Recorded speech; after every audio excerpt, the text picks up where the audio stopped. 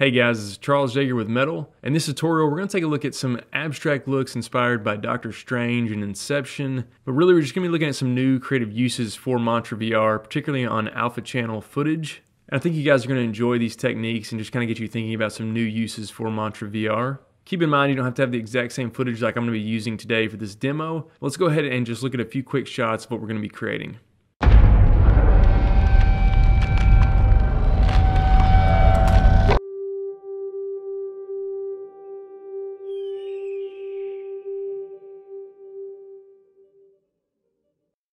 Alright guys, like I said, we're going to be looking at some shots that are fully CG and then some other examples that are actual real-world footage. Alright guys, now that we're inside of After Effects, I do want to mention really quickly just to make sure you have the latest version of Metal Mantra VR installed. In the latest update, they added support for alpha channel 360 footage like I'm going to be working with today. Alright, as you can see, what I've got here is just a 360 shot that I rendered out from Element 3D, and it's passing through this city. And so what I kind of want to do is I want to apply an effect to this to kind of give me that Doctor Strange or an Inception style look. One that comes to mind is the Mantra VR hyperbolic effect. But you can see this footage is all rendered out as one pass, so everything is together. And this is much like you normally would render out your 360 footage. So let's go ahead and just apply the hyperbolic effect really quick. So I'm going to come over here to Effects and Presets, and I'm going to type in VR. And then we're going to see the immersive video and the Metal Mantra VR effect. So I'm just going to scroll down here, and you can see we have the hyperbolic effect. So I'll just apply that to my footage. And you can see we get a really trippy, abstract look, and this does look like something possibly from Doctor Strange.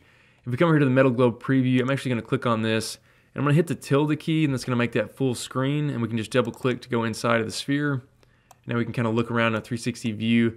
So we can see we've got the abstract effects on our buildings, and we can make out some things in the scene. However, because the hyperbolic effect is affecting everything in the shot, including the sky, it kind of makes it a little bit difficult to kind of get our bearings and kind of realize what exactly we're looking at. It's almost as if it's too abstract for this particular use case. So I'm gonna hit the tilde key on the keyboard, and that's just up in the top left corner underneath the escape button there. And I'm gonna come back here to our After Effects view, and I'm actually gonna go ahead and delete that effect. And I'm gonna come over here to another comp and just show you I've got the same scene, and I rendered this out a little bit differently. So I actually rendered this out in 3 different passes. So I'm just gonna go ahead and turn some of these other layers off. So you can see I've got the same shot, but it just rendered out the buildings on an alpha channel.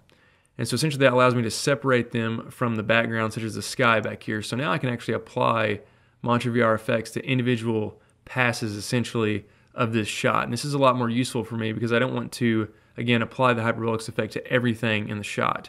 And actually what I did in this case is I'm gonna go ahead and turn that main pass off of the buildings.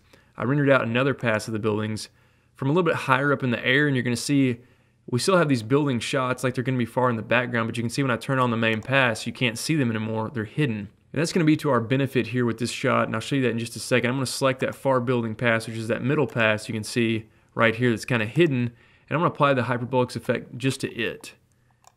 And you can see now we've applied that effect to those buildings, and I can come in here and adjust the pan here just a little bit. So now you can see we see these buildings kind of doing this cool abstract thing in the background. I'll come back over here to the Metal Globe preview. So we can still see our foreground building, so we still have our bearings. It kind of gives it a sense of scale. But then you can see this monstrous, abstract, kind of Doctor Strange look with the hyperbolic effect affecting those other buildings on that other layer we had.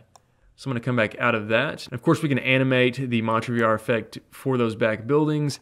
But what's really cool is having them hidden behind these foreground buildings is I can then control the interpolate option here, and I can bring that down. You can see it's going to reveal them from the background, and they appear and kind of expand outward. So that's kind of a cool effect there, having them hidden like that. And obviously we could keyframe any of these options or change the tiling for the hyperbolic effect to get some really crazy results. You can see here it fills up the sky quite a bit more. So we can jump back over to this. Now, one thing I actually like to do with this shot, just kind of as a compositing tip with this one, so I'm just going to pan this a little bit more so we get to some of the more light colored buildings. So you can see the buildings that we have in the background here, and to kind of simulate the distance between those and these foreground buildings, one thing I could do is I could apply a curves effect to this. I'm just going to go to color correction and then curves. I'll just bring up the black value right there on the end. You can see it's kind of lightening the color of that. So again, it just adds a little bit more distance to this, and it makes it seem like it's further off into the distance, like it could be smog or just atmospheric air there to kind of help sell that those are a lot farther away. Now another thing you could do if you didn't want to apply them to the buildings, you could again just apply them to the back layer like the sky here in this particular example. So what I'm going to do is I'm going to select the sky, and I can apply something like the meridian waves effect just to the sky, and you can see how now we're getting that abstract effect only on the sky, and that's just another cool way for us to separate that. Another cool one to check out would be the turbulence effect. So I'm going to go ahead and delete that, and I'm going to add the Mantra VR turbulence effect just to the sky. We can kind of do that painting liquid-like effect here with this. I'll just bring this up a little bit. You can see the effect that's applying to the sky there with that.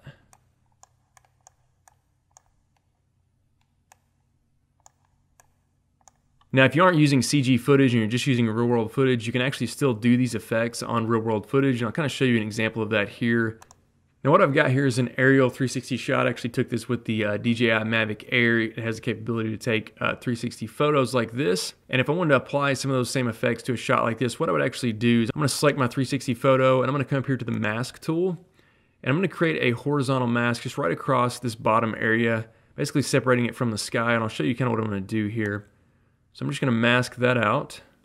So now we have this bottom portion. And because I did a horizontal mask, this will go ahead and line up correctly and we won't see any seam lines. So if we actually jump over to the preview, this will be kind of cool. We can actually see kind of what's going on. So you see we don't have any seam lines on the back where those two edges meet because that line was perfectly horizontal. And obviously up here at the top, we went ahead and blacked that out because that's what we removed with that mask. So what I'm going to do here on that mask, I'm going to toggle that down. And you want to make sure you do it a little bit wider because you don't want that feathering to come in here on the side. So that's why I went really wide with that mask on this layer. And I'm just going to add a subtle feather onto this. We'll type in 100 just to kind of help feather that out. We can adjust that here a little bit more in just a second. So what I've got to replace the sky with is I've got another mirrored sky image, a rectangular shot here you can see. It's just a generic sky shot that's been mirrored. And I'm going to use that as kind of my new sky replacement in this case. But this allows me to have this as a separate layer. So it's kind of like what we did before. So I'm going to turn back on my original aerial shot. And now we can see that, so I just need to feather these two together. So I'm going to adjust that mask here just a little bit. I'll drag it down. And I'll zoom in here and just feather this so it looks nice.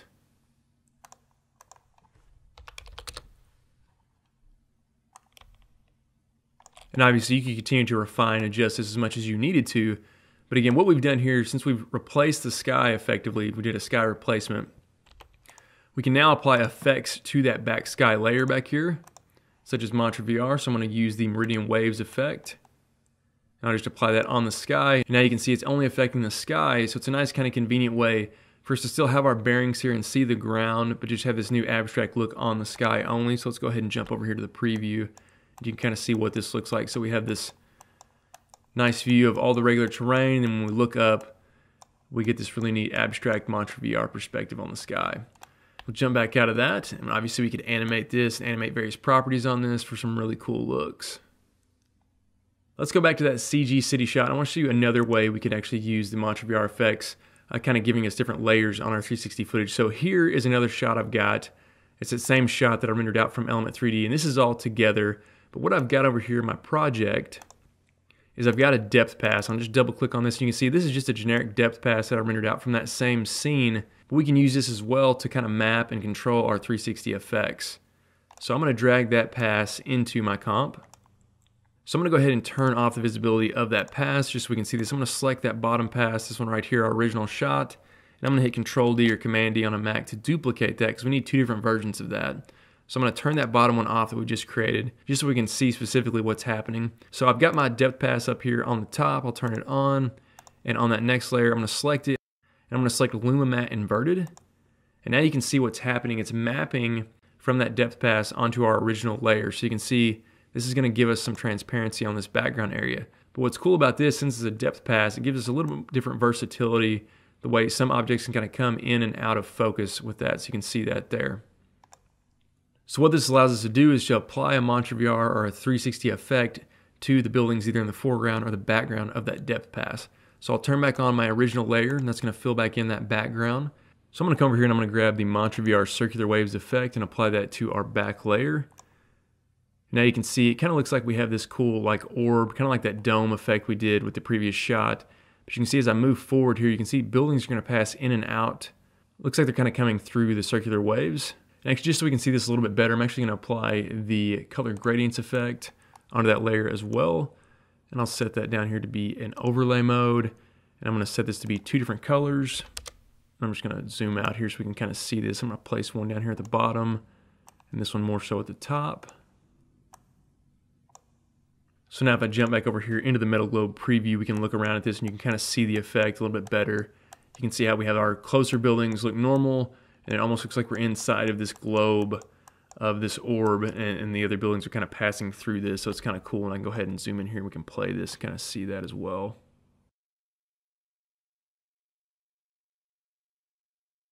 And that's just taking advantage of that depth pass effect that we have to separate out our layer. Finally, let's jump back over to the original shot that we were working with again with the different layer passes. And what I've actually got here, I've got another layer. I'll just solo this really quickly. And what this is just a 360 shot I rendered out of this kind of element here spinning. And we can actually apply effects like the hyperbolic effect or something like this. So I'm just going to come in here. Actually, if we look at this in the CG view, 360 view, you can see it's just a layer. And it's rotating here on an alpha channel. So I can actually apply the hyperbolic effect just to that type of layer. And you can see this is another way we can add some depth to this particular shot. So I'll just go ahead and unsolo that. And I'll turn back on the far buildings. And so you can see this allows us to kind of separate between the two. If you wanted to have multiple layers in a shot like this one, you can see I'll go ahead and jump back over to the globe preview. Alright guys, hopefully you picked up some tips and some ideas for using Monster VR with alpha channel footage in your 360 projects and also kind of experimenting with depth passes there. Again, this has been Charles Yeager with Metal. Thanks for watching.